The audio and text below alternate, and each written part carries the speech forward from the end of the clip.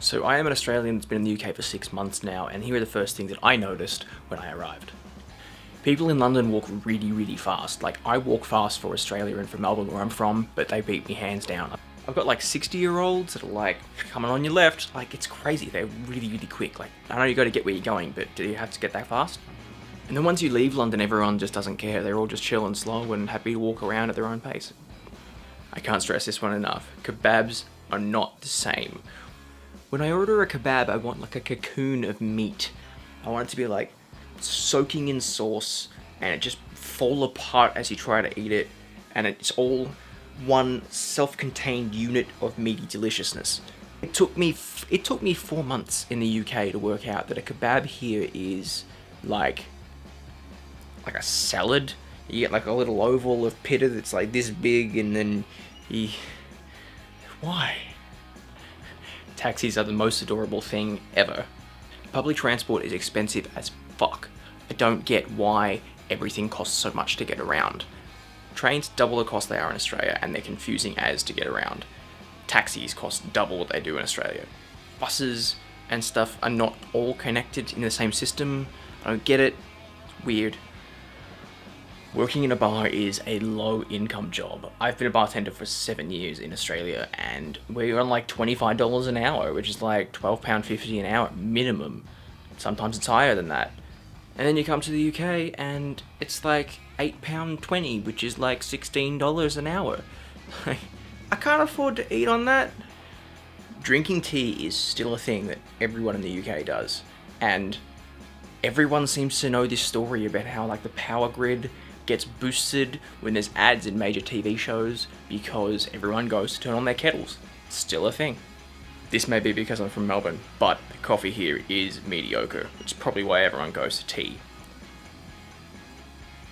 You have no choice when it comes to coffee here. It's just black or white. It's so basic, and I just want a good coffee.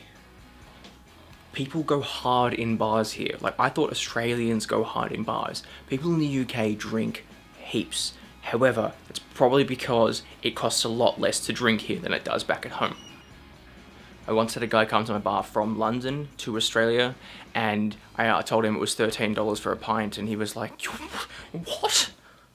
I was like, yeah, it's $13 for a pint. And he was like, that's like £6.50. And I was like, yep. Can you pay now?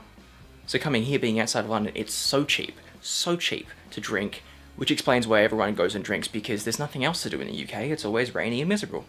And on that note, no one ever gets cut off in the UK. People go hard, they get pissed, and you don't cut them off. It's just standard procedure that they just get as drunk as they want.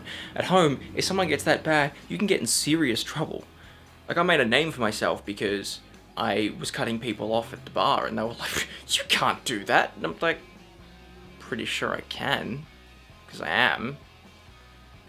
When I first arrived to the UK, it was winter, and we got like 4 hours of sun for the whole day. People would not even be leaving work in the afternoon and the sun would already be down. It was the weirdest feeling coming from summer in Australia. And now, like, there's so much sun. It comes up at like 4:30 in the morning and goes down at like 9:30 at night. But it's cloudy most of the time, so there's been periods where I haven't seen the sun for 4 days.